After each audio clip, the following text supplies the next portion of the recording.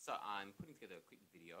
This video is dealing with some of the issues after the firmware update. So the most recent firmware, which is what I'm using now, so I'll put a screenshot up for you just of the screen, but the aircraft's on a 1.9.06. The remote controller is on the version 1.8.0, which is just a recent release on the firmware, and then the app's at 3.0.0.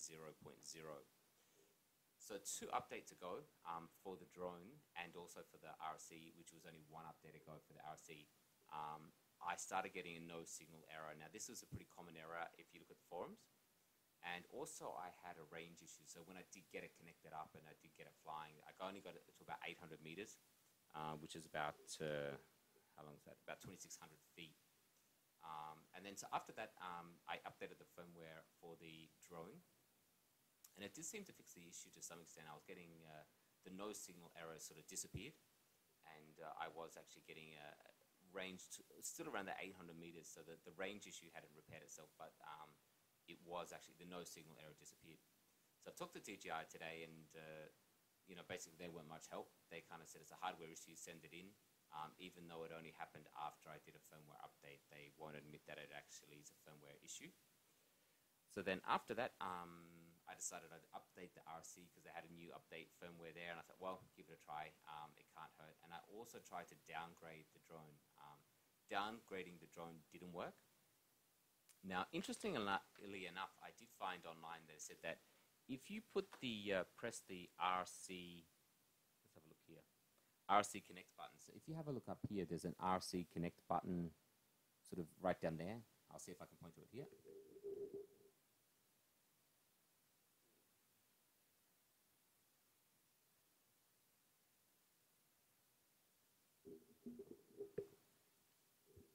Yeah, so they said if you press the RC Reconnect button or Connect button and then you turn the drone on, it will downgrade. So I put the version 1.4.0 on the SD card, and I tried that. Now it did actually, when I just turned it on and off, it didn't work. And then when I pressed the RC Connect button and turned it on and then turned it back on again, it did actually run through like an update process where it started beeping at me and all the rest.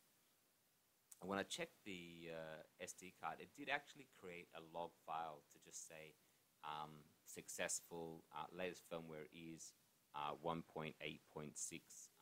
So it did actually, I don't think it upgraded, but it did do something where it did actually create a log file to say what had actually happened. The other thing I did is I updated to the latest firmware for the RC controller. So it seems like for me that's done the trick. So the version I'm on now is the 1.8.0 for the remote control. And so today I've done a bit of a test, and you can see me kind of flying around the background.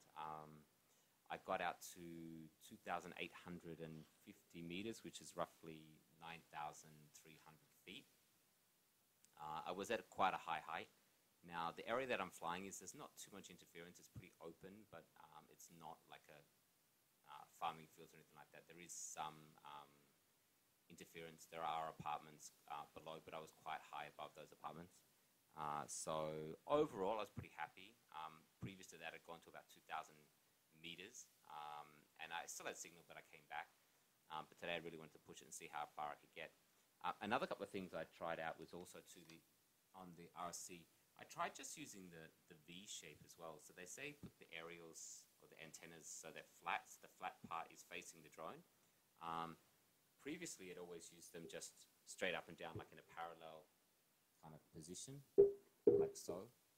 So angled back on the RC and then pointing up. So today I actually bent them out a bit. So I don't know if that's better, but DJI did actually say that give that a go as well. So in short, if you're having issues with your distance, try updating your remote control to the latest version. That seems to have fixed the problem for me. Check your antennas as well. You can get some antenna boosters, that kind of stuff. But for most people who just want to fly, that's not really something that you want to look into so much. Just using the basic antenna should be fine. It's just a matter of making sure your positioning is right. So the flat part of the antenna is facing towards the drone, not sideways, and having them either parallel or maybe slightly at a V shape. Yeah, so if you've having issues, give that a go. Like I said, DJI says that it is not actually a problem or an issue with the firmware. They say it's a hardware issue and you've got to send it in.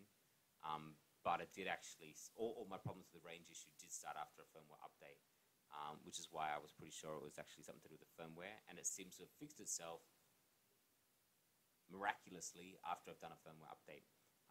Reading through a lot of the forums today in terms of what you can do to solve this, there's not much out there for the Phantom 3 Advanced.